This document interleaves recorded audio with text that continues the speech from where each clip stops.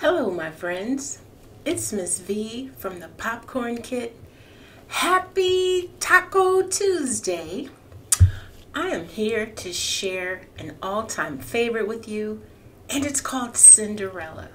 This is a beautiful story that has so many interpretations, and I hope that you enjoy the story. I've missed all of you, and I hope that you are having a wonderful day.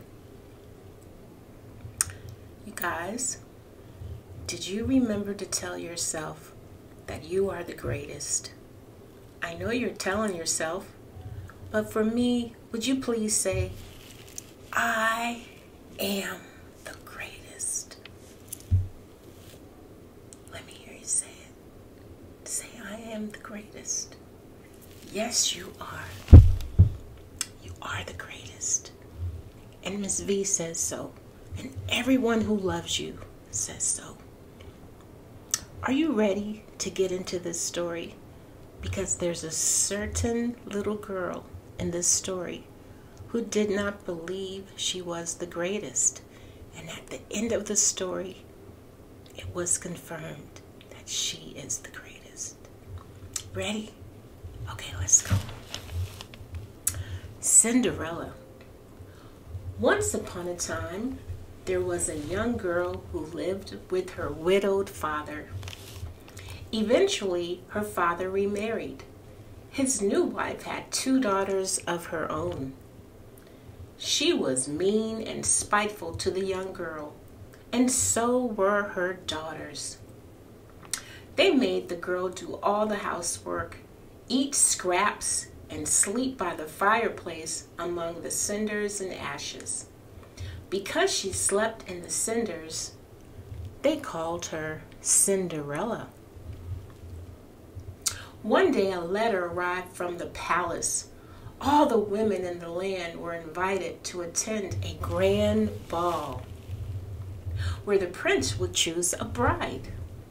Cinderella's stepsisters were very excited. Her mother was,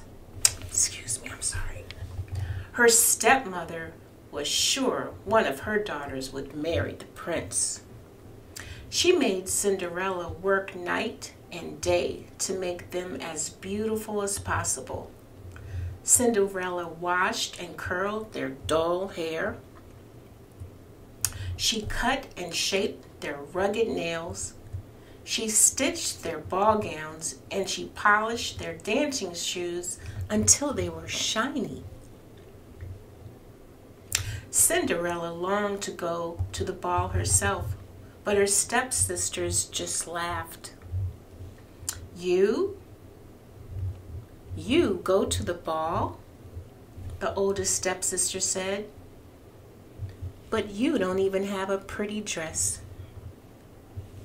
You go to the ball? Laughed the youngest stepsister. How ridiculous. You are always covered in soot and cinders. Tears ran down Cinderella's face as she helped her stepsisters into their dresses and their jewels. At last they left for the ball, and Cinderella sat alone by the fireplace, and she cried and cried. If only I could go to the ball, she said through her tears, and be happy for just one night. I so wish that I could go. Cinderella had barely finished speaking when there was a sparkle of light in the dull kitchen, and there stood a fairy. Don't be afraid, my dear. I am your fairy godmother, the fairy said, and you shall go to the ball.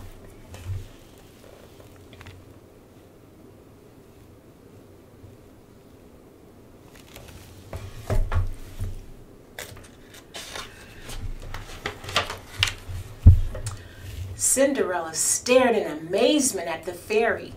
Quickly, she dried her eyes. Really? Can I really go to the ball? She asked, barely daring to believe it. If you do as I say, all will be well, the fairy answered. I'm used to doing as I'm told, Cinderella sniffed. The fairy godmother told her to bring a pumpkin, 4 white mice, a black rat, and Cinderella hurried to the garden to pick a pumpkin, and she found 4 mice in the kitchen, and she caught a rat sleeping in the barn. With a wave of the fairy's wand, the pumpkin turned into a gleaming golden coach.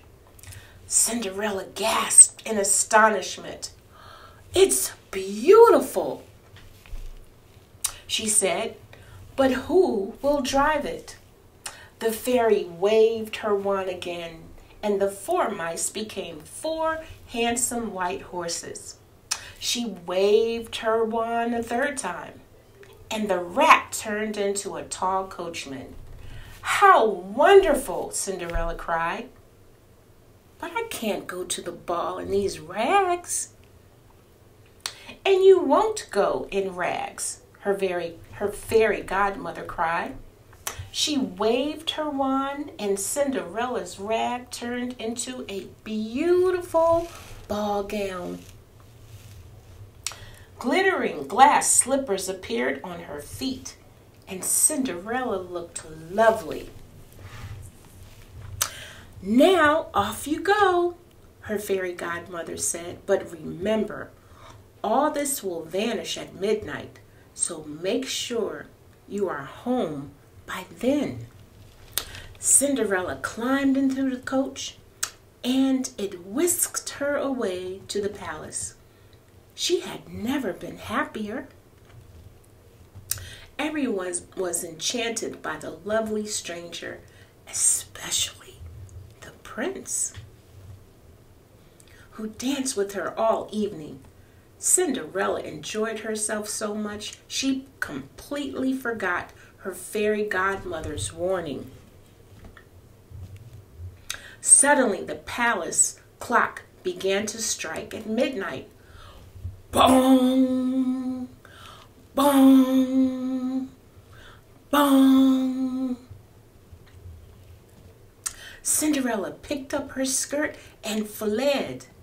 The worried prince ran after her. Bong! Bong! Bong! She ran down the palace steps. She lost one of her glass slippers on the way, but she didn't dare stop. Bong!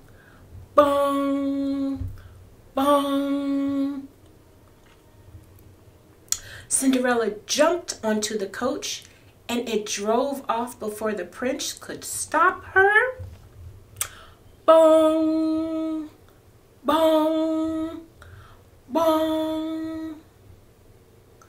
On the final stroke of midnight, Cinderella found herself sitting on the road beside a pumpkin, 4 white mice, and a black rat that scampered across her feet.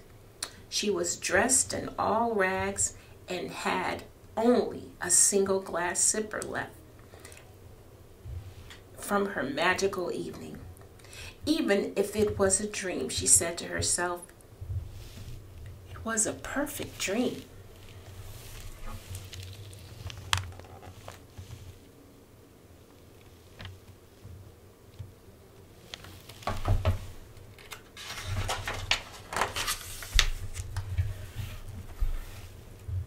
At the palace, the prince looked longingly at the long, beautiful glass slipper he had found on the steps.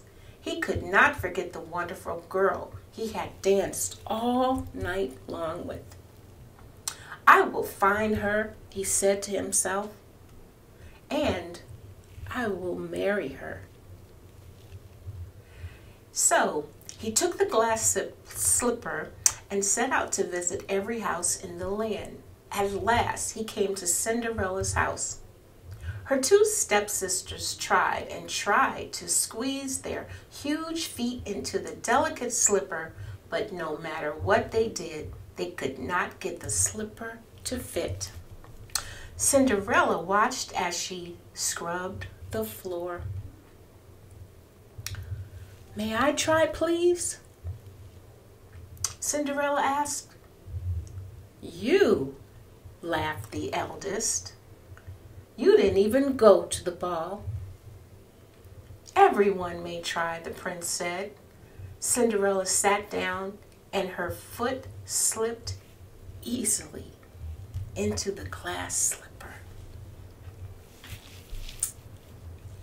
The prince took Cinderella in his arms. You're the one, he said. Will you marry me, please? Cinderella's stepmother and stepsisters were furious. It can't be her, because she's just a servant. She's dressed in all rags. But at that moment, the fairy godmother appeared and turned Cinderella's rags back into the fabulous ball gown. Cinderella took the other slipper from her pocket. Yes, Cinderella said. Yes, it is me. And yes, I will marry you. Much to the disgust of her stepmother and stepsisters, Cinderella married the prince the very next day and went to live in the palace. The couple lived long, happy lives together, and Cinderella's stepmother and her daughters had to do their own cleaning, and they never went to another ball at the palace. The end.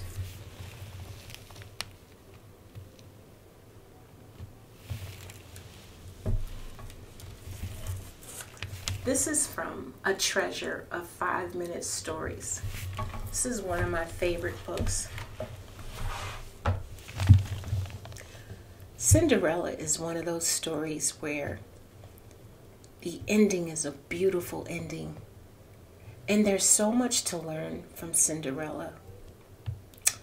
I really wish that all of us will have happy endings, and I hope that all your wishes and your dreams and all your needs are met. Miss V loves you. And when you believe in yourself, and when you have a destiny, nobody can change your destiny. You know why? Because you are the greatest.